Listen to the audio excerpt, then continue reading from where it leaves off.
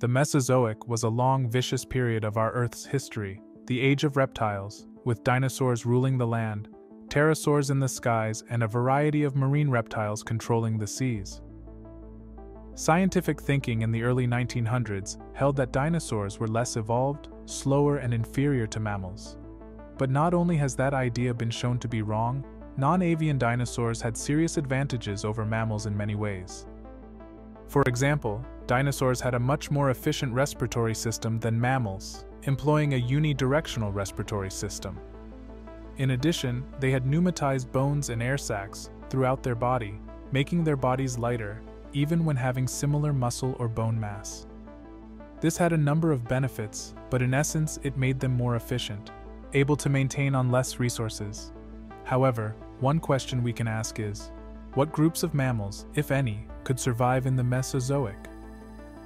I think it is important to note that as far as we know, time travel is not possible, and as such, taking populations of modern animals back in time tens of millions of years is entirely impossible, even if it does present an interesting thought experiment.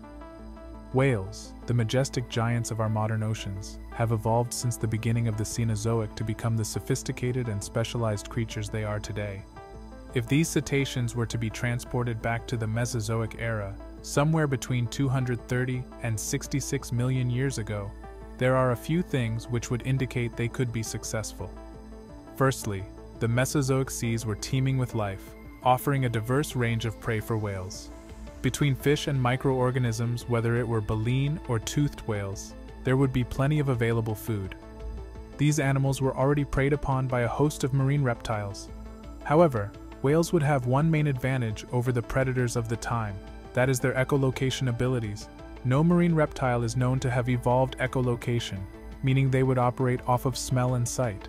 This means that in deep seas or at night, whales would have an advantage, as they would have a more efficient method of sensing their environment. Additionally, especially in pods, the social structures and communication abilities of whales would increase their chances of surviving in the Mesozoic seas. However, they would encounter very heavy opposition. The Mesozoic oceans had their share of predators, like the ichthyosaurs, plesiosaurs, pliosaurs, and mosasaurs. Also, the predators of the time were much larger than most in modern oceans. While the coordinated tactics of toothed whales are effective, an encounter with a single hyperpredatory pliosaur weighing more than 40 tons could decimate, if not completely destroy a pod. Additionally, the Mesozoic era had far warmer global temperatures, and modern whales for the most part prefer cooler oceans, meaning modern cetaceans could probably only live in oceans to the far north and south. Small felines such as lynx and wildcats are agile, stealthy, and adaptive predators that have evolved to master a variety of habitats in today's ecosystems. If these carnivores were to be transported back to the Mesozoic, especially in the late to end Cretaceous, there are several reasons to believe they would be successful. Firstly, the Mesozoic landscape was rich in biodiversity, much more diverse than today, offering a plethora of potential prey for these felines, ranging from small reptiles to early mammals and various avian species. The keen senses of wildcats, especially their acute hearing and night vision, would provide them with a predatory edge in detecting and hunting these creatures.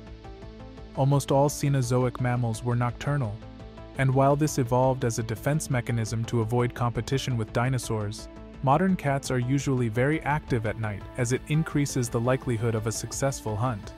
They could fill the same niche as the nocturnal predatory mammals of the time, but with slightly more advanced or specialized adaptations for this lifestyle, they would be able to outcompete the nocturnal predatory mammals of the time while avoiding competition with dinosaurs. Also, the adaptability of felines to different environments, from deserts to forests, and from the frigid north to the Kalahari, suggests a potential resilience to the varying climates of the Mesozoic. Finally, primates, the order of mammals which we belong to, have particularly unique morphology and behaviors. These would be very unique traits in the Cretaceous. Their intelligence and adaptability also could allow them to exploit a variety of ecological niches and respond to environmental challenges. Primates are known for their high degree of behavioral flexibility and problem-solving abilities. Additionally, the social structures and communication systems of primates from vocalizations to grooming behaviors, would foster group cohesion and cooperative behaviors, and this could give them advantages compared to less social dinosaurs. The late Cretaceous was a time of lush and varied vegetation, with the first flowering plants diversifying rapidly. This could provide an abundant food source for primates, as they primarily consume fruits and leaves. The diverse arboreal habitats would also offer primates opportunities for shelter and protection from terrestrial predators. All primates have fruit as a major part of their diet, and although fruit did not evolve until the end Cretaceous, barring the survival of primates for most of the Mesozoic, the presence of fruit could open the niches apes and monkeys fill in this period. Primates like baboons and gorillas are likely too bound to the ground to survive in the end Cretaceous, as they would face predation too heavy to hold stable populations. Also, primates like orangutans who are too heavily frugivorous also could not survive, as there would not be a stable or plentiful enough food source. However, chimpanzees and bonobos consume a wide variety of foods and are also arboreal enough to avoid the most oppressive predators of the time. If a large number of animals were to be transported back to the late Cretaceous period in the perfect habitat, they may be able to establish a stable population, although the incomplete nature of the fossil record does certainly hold this in question. We only know a small percentage of the species living at any time in the past, and so it is possible, if not likely, there were dinosaur and pterosaur species at the time that would rapidly, if not immediately, outcompete any primates introduced. Many tapejorid pterosaurs specifically are thought to have limited flight capabilities and are thought to have been arboreal and herbivorous, and as such would be in competition for the same food sources if they were in the same environment. There is one problem, however, that all these mammals would face. Oxygen levels varied quite a bit during the Mesozoic. Today, around 21% of the atmosphere is oxygen, but in the Mesozoic, the oxygen levels varied between 12 and 35%. This was not as consequential for the mammals at the time due to their minuscule size, and the dominant archosaurs of the time, dinosaurs, pterosaurs, and crocodilians, could handle lower oxygen levels due to their far more efficient respiratory systems. However, if these mammals were introduced, they could go extinct due to heavy pressure from dropping oxygen levels.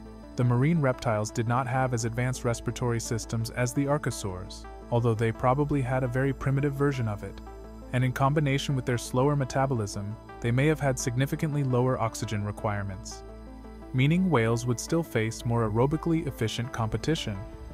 This is purely hypothetical, although it is interesting, and is a fascinating way to explore the morphological and physiological differences between mammals, reptilians, and archosaurs.